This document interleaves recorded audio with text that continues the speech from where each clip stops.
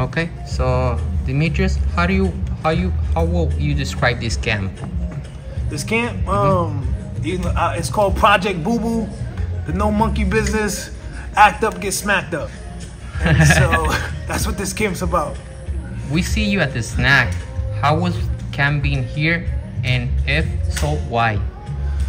I've been working with Victor for many years now, and I had a few camps here, and one thing I know is, like, again, there's no monkey business here. There's no, and on top of, if there is monkey business, you're going to be held accountable for it, and you're going to get punished and treated in a way that,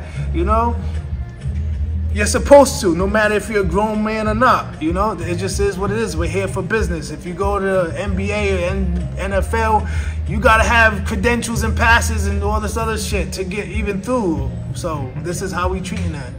What in specific have you seen improvements? Just, my improvements? Yeah, just growing up, maturing, just knowing, like, yo, it's time to, do what we need to do. But I always been like that in a sense anyway, but overall it's like, yo, everybody gotta grow in that mentality of things for us to be successful. So have you heard about people saying David has been getting bad sparring for this fight? Say it one more time. Oh, yeah. If you hear about bad sparring, yeah, his sparring, you say it's really bad. I don't know. That's not my problem. I'm not worried about it, but I think David Benavidez is a great fighter. That's whoever he spars, no matter what, we're going to get in the ring and tangle. That's all that matters. Why did you beat David? Again, I'm tall, I'm black, I'm handsome, I have nothing to lose, and I got all the skills and the ability to beat anybody they put in front of me. So, yeah, and I got the most high. So, yeah. Okay. So, David feels like he will eventually stop you. What's he say? Humano y guapo. Humano y guapo, yeah. Handsome, guapo. Guapo, okay, all right, we're good. Okay, cool. Okay, so David feels... Touching on my que, my people. You know what I'm saying? Está bien. You know, your boy. So, yeah, nice, man. So, David feels he will eventually stop you due to if it pressure you. What's your response of that? This is boxing talk. So it is. Fuck you, fuck me. Fuck you, fuck me. Knock you out, you knock me out, knock you out. So that's all that is. What is your reaction about the Charlo and Jose Benavidez press conference? I thought it was pretty funny. If Charlo look... I thought it was funny. Yeah. Does it Charlo... Fuck you, fuck me. Fuck you. So, does Charlo look good to you? I don't know, man. I don't know what you mean by that, bro. That's what you talking about, man. Chill, my boy. Okay. So who wins that and why? Best of luck to both of them, man. You know what I'm saying? What you talking about, bro? 25th main event, the features David Benavidez. That's all I know, kid. Said, don't fight for the year. No, don't nobody fight. We're going to fight. He's not doing that here. We don't know what he's doing. He's trying to fight Charlo, then Terrence Crawford, and then what? Tank Davis. You know what I'm saying? Like, I ain't mad at him, but like, he had plenty of opportunity to fight me, and he had opportunity to fight David already. So, at the end of the day, I don't think he really wants that challenge. What are your thoughts on Benavidez promising that he will knock you out? I don't know. I didn't hear that. I don't really tune into all that, but again, best of luck to him. And also, it's boxing talk. Yeah, and going back to the Canelo statement, I definitely think he's avoiding you, but Canelo said that he doesn't fight Mexican fighters, and now he's in talks with Jaime Munguia. What do you think? Yeah, I mean, we can go, you know what I'm saying, that Canelo guideline of him saying whatever, we can, first I'm a hobble, and now I'm 50-50 against David. Now you're not fighting Mexicans because David was the champion, and now he's not the champion anymore.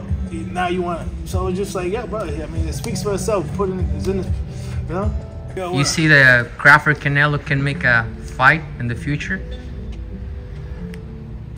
Fuck Canelo, bro. Fuck Canelo. Like, that's it. Like, fuck Canelo. Thank you, man. Best of luck to Terrence Crawford if he does get it, but fuck Canelo. Like, come on, bro.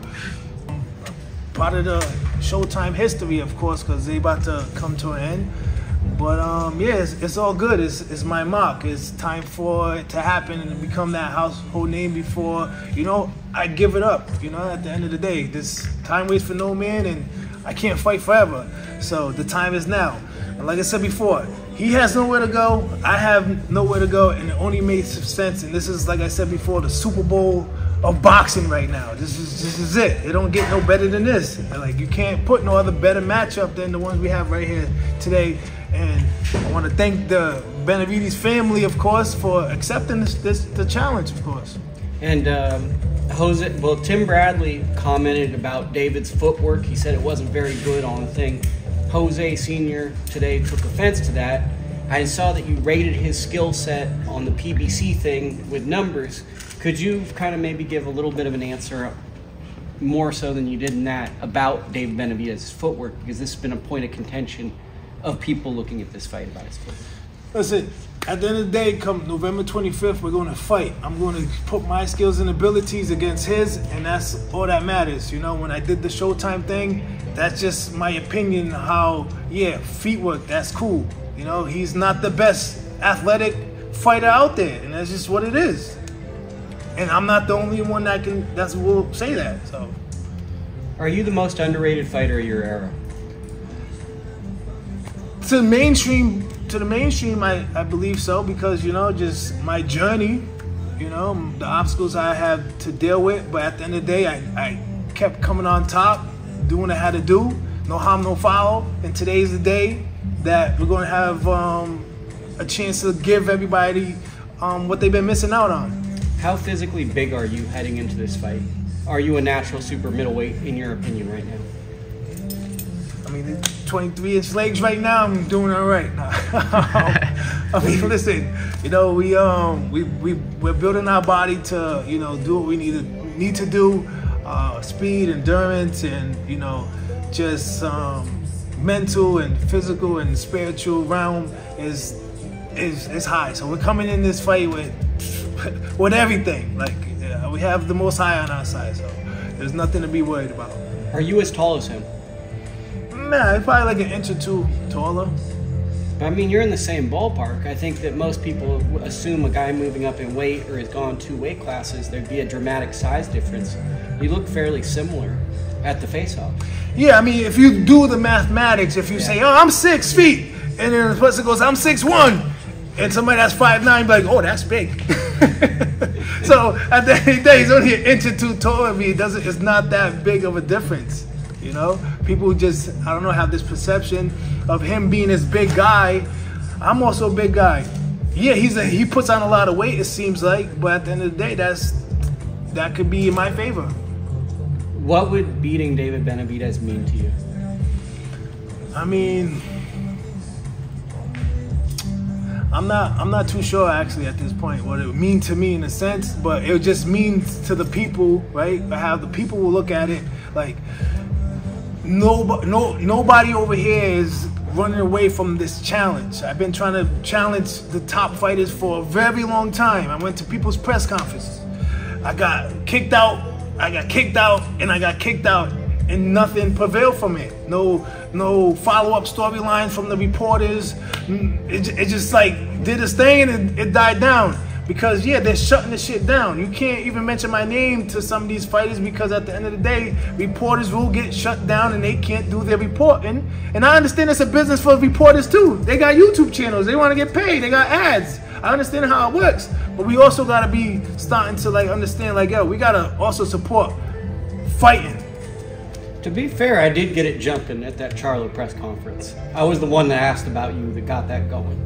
No, I'm not saying. No, I'm just messing with you. It takes. I know you are, but it takes more than just. You know what I'm saying? It takes the whole movement. If you guys want to see a fight, you've been largely avoided. I mean, that's the story of your career.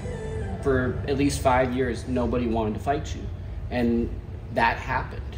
And now this is your moment. It feels like it's definitely a good moment to like give myself and boxing what they've been missing out. Some skillful slickness and just. The guy to do it and has the style to do it is me. And so I have to be the one to step up to the plate and make it happen. Any inspiration from the New England Patriots or Marvin Hagler that Pacific Northeast? The Patriots definitely need to be watching this fight for inspiration because they've been looking like shit. Marvelous is the man, of course. Of course, we're always gonna look up to him, and God rest his soul. Yeah, I mean, the inspirational part is honestly is just being able to get this camp together, get the people together. Uncle Andre, Mike Veloz, Victor Conte, Remy, you know, Casey, the whole snack team. Like, that is really the thing. You know, my dad, Paul Andrade, just like everybody just finally, like, you know, coming together for the right purposes, and also giving me their greatness, because this is bigger than me. Everybody's gonna get their greatness after this. We'll come out with the win with Devin Haney and Regis Prograis. I mean, Devin has all the skills and ability to me that he can beat anybody. Prograis is, you know, a good southpaw fighter, but the more skillful fighter, I think, is Devin. I'll side with you on that one. All right, what about the Tyson Fury fight? Were you surprised by the knockout or knockdown? I'm sorry. I didn't watch the fight, but I seen like the little clip. But then there's a strong black African man. You know what I'm saying? You know what I'm saying? 234 pounds. You know what I'm saying? 6'2". You know what I mean? Like, and he's coming whatever. He got popped, man. Like, he's one of the hardest hitting person in the world. So you would say Ngannou probably has a good boxing future? I'm not saying that, but of course, you know, I'm not, you know, I mean, it's different styles, you know what I'm saying? Like, but he's a big man that can absorb punches, and he can definitely give out punches. So, I mean, there's a lot of guys he can beat, and there's probably guys he can't beat. Gotcha. And lastly, what do you feel about the night? How do you think you're going to come away with the win? How I'm going to come out with the win?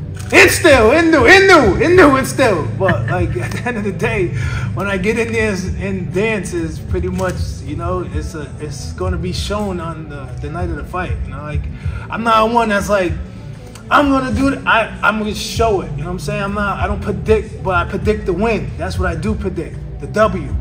Gotcha. That's all I got, brother. Yeah.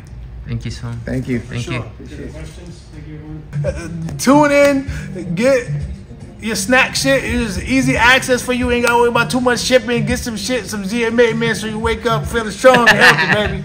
You feel me?